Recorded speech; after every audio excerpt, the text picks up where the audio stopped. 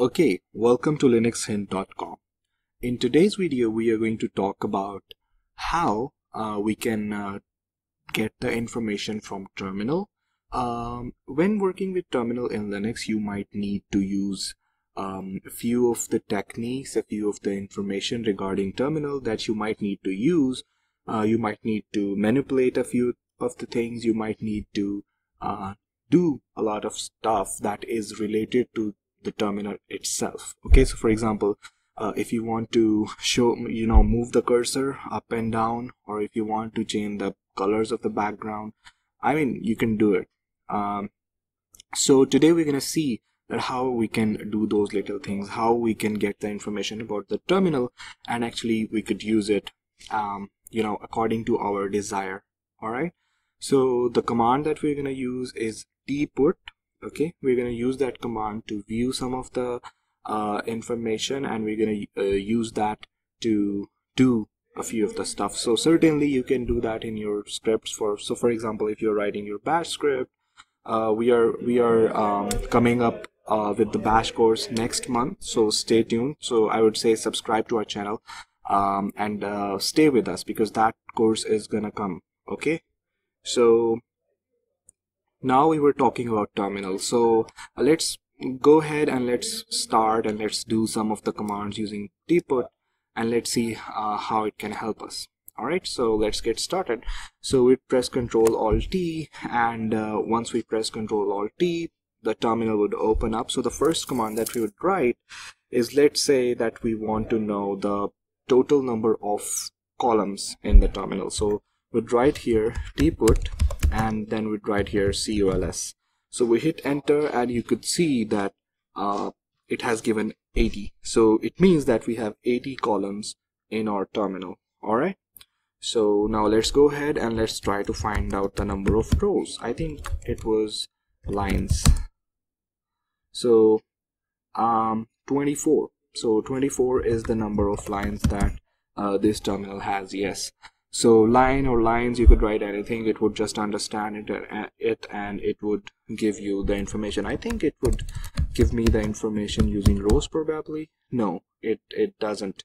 So tput lines. Okay, so we have 80 columns and we have 24 lines. So this information might be useful when you're displaying large text and you want to display maybe some of the text on some specific lines. All right, so we'll see how can we do that as well, how we can move the cursor. So the next command is, I think this terminal has in total it has 256 colors. Okay, so let's go ahead and let's see if that's true. Colors. Okay, so yes, it has 256 colors. Okay, so you can use numbers. I think it starts from 0 and it goes to 255. So as we have included 0, so till 255 it is total 256 colors. So there is a command using which you can actually change the background. Okay, so we'll see that as well. So now let's go ahead and let's see the terminal's name. So if you want to view the name of the terminal, you just have to write long name here, and you can see xterm with 256 colors. Okay, so the next command is that if you want to move the cursor, so for example I want to move it like 100. Okay, so you can see that it has basically moved the cursor right here. So this 100 represent rows and this 100 represents columns. Okay, so I hope you've got the point. So if you would write 70, 50, so this would be appearing in the middle of here, something like this. Okay, so now let's go ahead and let's try to do a few things. So let me just clear it first. So now what we're going to do is that we are going to write a command here. Let's write here tput civis. So this command basically it has made the cursor invisible, so you can see there is no cursor. Okay, so if I try to write, you can see I can write, but there is no cursor. So if you want to get back the cursor, so what you can do, you would write here tput space and then you would write here cnorm. So you can see that you got the cursor back.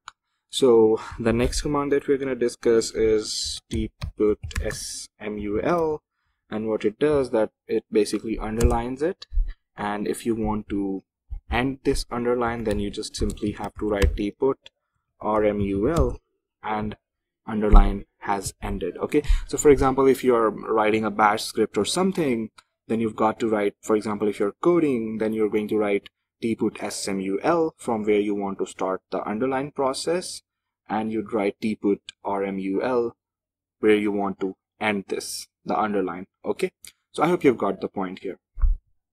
So now we would move ahead and would use another command, which is tput blink.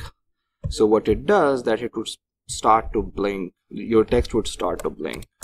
So you can see that your text is right now blinking. So wherever, for example, if you're writing again a bash script, so if you want something to blink, your answer or whatever, you can write that down, this command tput blink, and it would basically make whatever the text or paragraph or whatever you would want, it would make it blink. Okay, so I hope you've got the point. So now tput would write here invis, so it would, this time it would not make the cursor invisible, but it would make the text go invisible. So for example, in your bash script, if you have written it around some text, so that text would go invisible. Okay, so then we can also play with the colors. So for example, I have told you that we have got 256 colors. Okay, so I would write here tput, and then we would write here set AB. So basically set AB is used for background, so we are going to try to reset the background, the color. So we'd write here from 0 to 255. Okay, so if we write here 0, you can see there is a color, it has changed the color of the background. So if I would write here 1, you can see there is a different color. So if I write here set AB, let's say 250, it has a different color. So let's say if I write here tput set AB 255, it would have this color. But here, if I would write here tput set AB 256, that is not gonna work, because till 255 we have 256 colors. So it was starting from 0, so 0 is an extra number that it has taken. So from 0 to 255, it's 256 colors. Okay, so I hope you've got the point.